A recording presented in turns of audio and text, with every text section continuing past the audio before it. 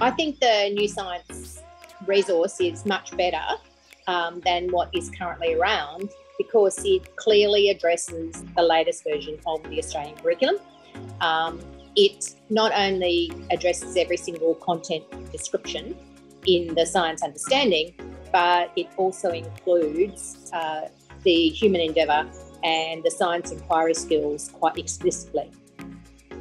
The chapters follow a logical sequencing of conceptual development, which means that the students, as they work their way through the developing an understanding of the content, they do it in a logical progression that makes sense and is easy for them to build on their understandings as it progresses, certainly from one year level to the next. As I said, the human endeavour strand is explicitly addressed, and the content, I think another important aspect is the content of the human endeavour strand is within the context of the science understanding.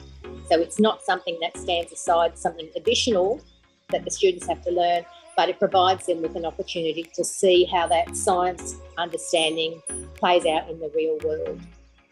There is also a section, a module, where relevant, in the different chapters on the Aboriginal and Torres Strait Islander histories and cultures cross-curricular priority.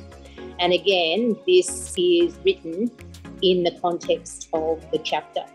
So students have an opportunity to see how First Nations people were able to apply science that they're using today in both historical and current contexts, and to understand how First Nations people contributed to and can contribute to an understanding of the Australian environment and ways of doing it. So Nelson's made a massive effort to incorporate suitable pedagogies, the most effective pedagogies, to incorporate differentiation in all aspects of the textbook. So, for example, the differentiation is seen clearly in the programming of the textbook, then right through the organisation and structure of the textbooks, through to the end of module activities, to the end of chapter revision questions, and finally all the formative and summative assessments. The pedagogies they chose are the pedagogies that I use in my classroom, at my school, and in my state. So they include solo taxonomy, the revised Bloom's taxonomy, and of course the Australian curriculum verbs that are really so strong now in the curriculum. And with our version 9 of the Australian curriculum, which will have on show and be required, if you like, of students and teachers.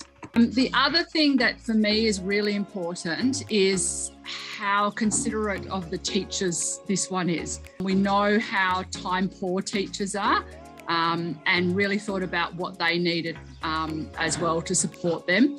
So things like having scope and sequences done for them, having assessments that they're able to use, both pre-tests and end of topic tests, having the resources there available to them.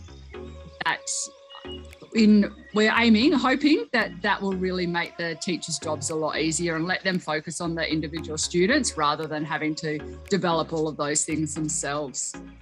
As far as differentiation now is something that, teachers have to do every day, in every moment of time. And this book actually has been written with that in mind. One key thing is making sure that the literacy is accessible to all kids, so that we're not cutting out students from being able to access the information that's in the text. But then we're complementing that with MindTap, having a lot of visual representations as well. I think will really support those students, particularly with poor literacy skills, because they can use those, might be photos or images, to support what they're actually reading in the text.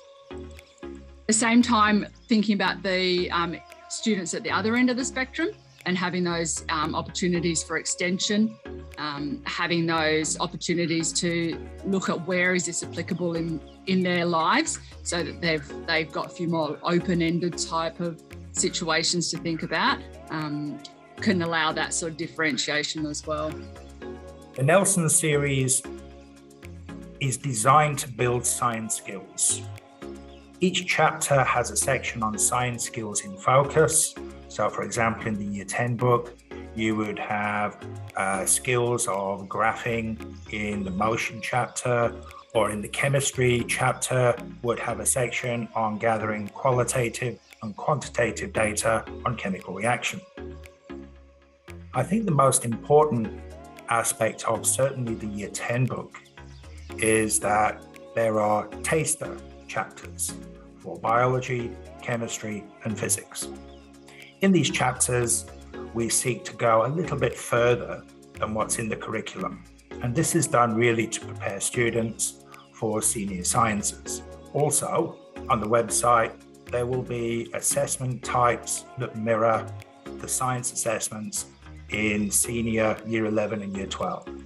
So for example, each chapter will have a data test. We'll also have a student experiment and a research investigation. So this will enable teachers and students to become familiar with the types of assessments that they should expect to see in Year 11 and Year 12. I think this is a very, very crucial difference between Nelson and the other publishers.